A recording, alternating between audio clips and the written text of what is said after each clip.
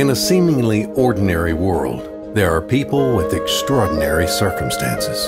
The ordinary day-to-day activity of a doctor is characterized by seeing patients suffer from the excruciating pains of chronic illnesses.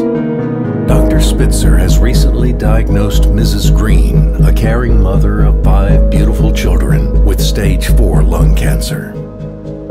What about the stress of a father that is constantly overburdened with the responsibility of taking care of the kids, running the home in the absence of a mother who cancer has hospitalized? The stress that accompanies cancer comes like a wildfire, ravaging everything on its path. Everyone gets burned, even the children in the family. They get lonely and receive little or no attention and care. For the child, a strange feeling of abandonment moves into the child's young and fragile heart. The child becomes preoccupied with worries about the illness and emptiness created at home. The grades begin to suffer. They plummet bad enough to draw the attention of the teacher. In an ordinary world, how often do we see a doctor appreciated?